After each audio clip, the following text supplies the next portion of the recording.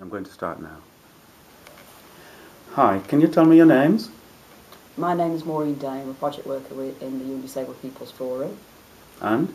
My name is Colin Floyd. I'm also a project worker with the Young Disabled People's Forum. I'd like to get the name of the project just right, so can you tell me just exactly what the name of the project is?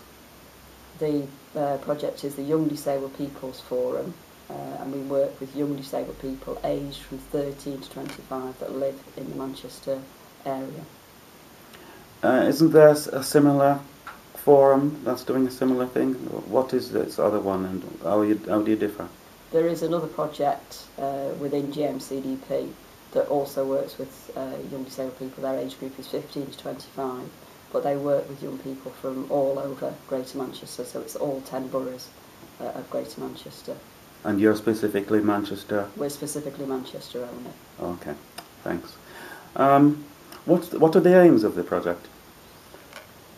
Well, firstly, we offer a regular forum that's once a month where young people come and meet up and talk about issues that affect their lives, where we do some training with young people, usually they give us the ideas and then we go away and write the sessions up, although we do involve young people more and more in that process.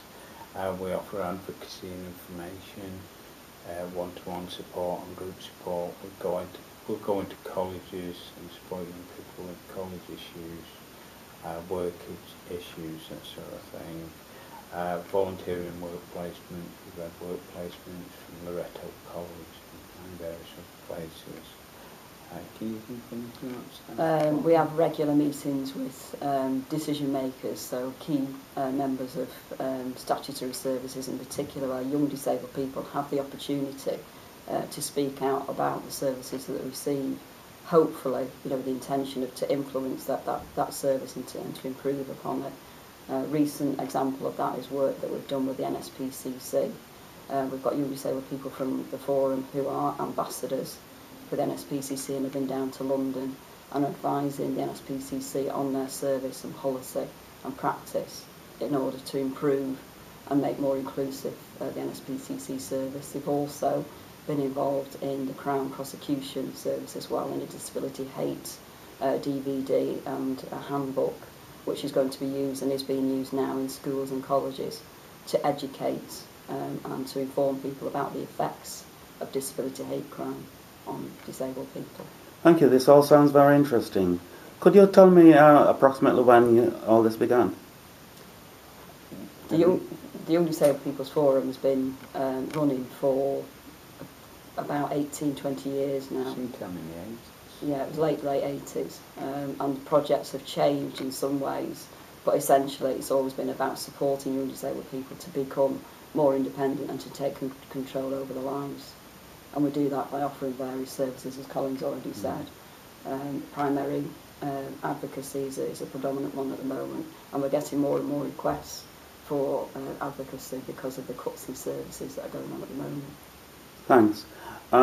So, tell me a little bit more about how the project affects the users and the community. I guess one of the main things is because we work along the social model of disability, getting young people to look at themselves as positive members of the community. It's one of the major things we work on is confidence, skills, getting young people in a position where they can talk for themselves, speak up about the rights, and in turn that affects how they react with the families, the wider communities. We've also done a lot of stuff, I think, in colleges and, as Maureen said, with other groups, and we pass out all that information on. Young people are involved in that process as well, so that's all passed on and hopefully it disseminates into the wider community. Excellent. Thank you very much.